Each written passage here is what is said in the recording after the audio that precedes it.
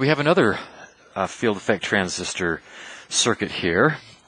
This is a little bit different in that the gate voltage is now being established by a voltage divider between our positive voltage source and ground. And we're asked to go through and determine the region of operation and to determine the current flowing through the transistor and VGS and VDS and anything else we think might be interesting. So let's go ahead and get started here. We're given these values. Again, we're going to assume that the early effect or the channel length modulation effect can be neglected. And what do we know? Well, we know that with this voltage divider here, the gate voltage is established at, just write it here, V sub G is equal to 10 times. Now both of these resistors are the same, so we know that the voltage here is going to be 5 volts, or 10 over 10 plus 10. So V sub G equals 5 volts here. We know that the current going into the gate is 0. What else do we know? Do we know what VGS is? Well, given the resistor here on the source, S is not tied to ground now. The source is lifted above ground, and the answer is no, we don't know what the voltage is here. Similarly, we don't know what the voltage is here, nor will we until we know what I sub D is. So what do we know? Well, we can write expressions for V sub S. V sub S is going to equal just R sub S times I sub D. We know that I sub D will be flowing through here like this, and that V sub S then will equal 6,000 ohms times I sub D in amps. Or we can also write this, we can say, let's just use milliamps and kilo ohms and volts as our units, and then this would also, we could write this also as 6 times I sub D, understanding that I sub D will be in milliamps because R sub S is in kilo ohms. We also can write an expression for V sub D. V sub D similarly is going to be the 10 volts, that's a D, the 10 volts minus 6 times I sub D. Now, because we don't know these relative values, we don't really know whether this is operating in the triode region or the saturation region. We're pretty confident that the diode is, or that the transistor is at least on and that it's not in the cutoff region because we've got 5 volts at the gate. So let's assume, we can either assume triode or we can assume saturation, and then go through the calculations and then check to see whether our assumptions are consistent with the circuit or not. The calculations involving, or the calculations associated with saturation are a lot less complicated than the calculations associated with the triode region. So let's just guess that we are in the saturation. Guess saturation. Which means then that I sub D is equal to 1/2 K sub n prime W over L times VGS minus VT quantity squared.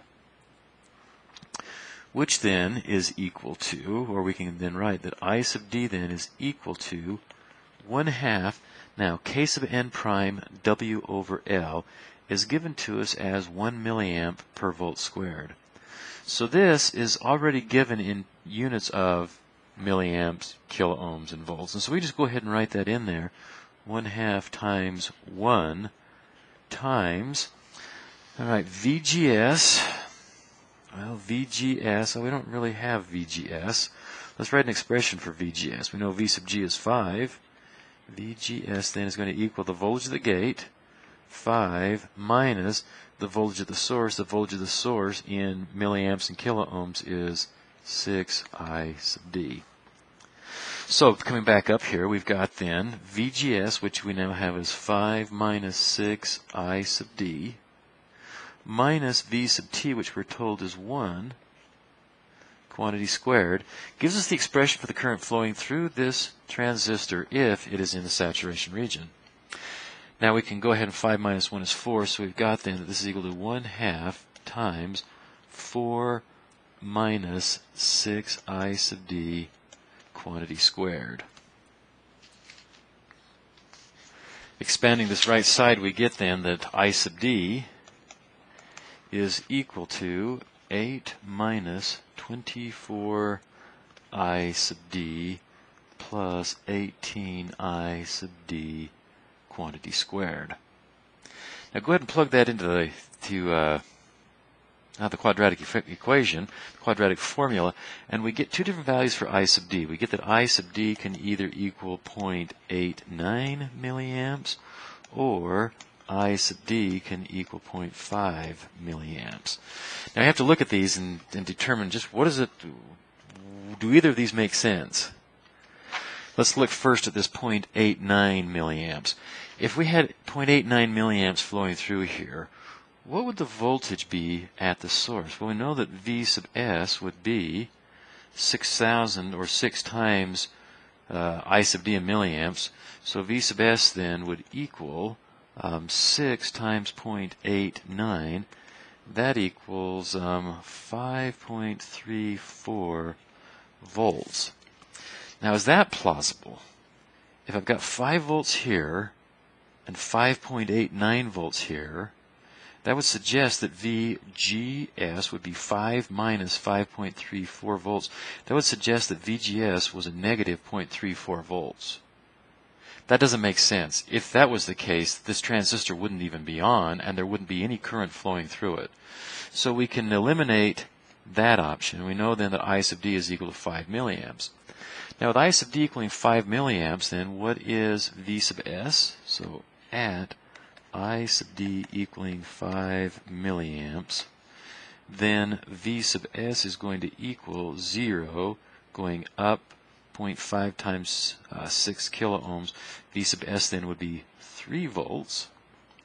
With V sub S 3 volts, what does that make VGS?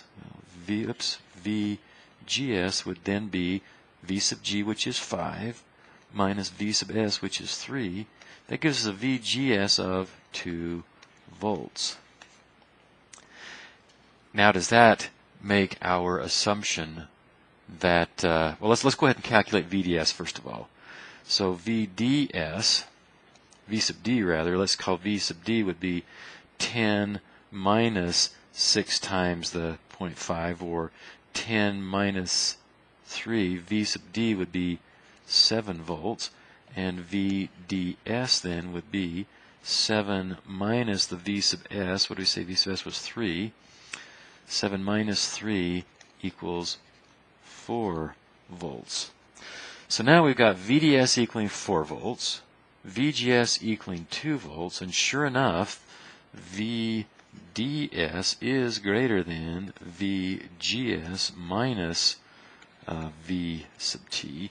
VGS was what, 2 volts. VGS is 2 volts minus 1 is 1 volt. So VDS 4 is greater than 1 volt, and our guess that we were in the saturation region was correct, and all these different values that we've calculated are correct also.